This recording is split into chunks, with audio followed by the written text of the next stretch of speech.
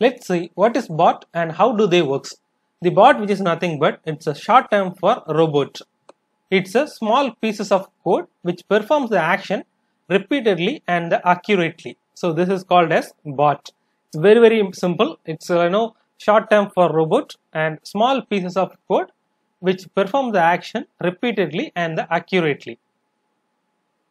And it's also called an internet bot. It's a computer program that operates as an agent for user or the other programs. Or to simulate a human activity, bots are normally used to automate certain tasks, meaning they can run without specific instructions from the humans. So like you can compare, consider this as an internet bot or else robot, something like that. The bot, which is nothing but the small piece of code which helps to automate your business process without specific instructions from the humans. An organization or individual can use a bot to replace a repetitive task that a human would otherwise have to perform. Bots are also much faster at these tasks than humans.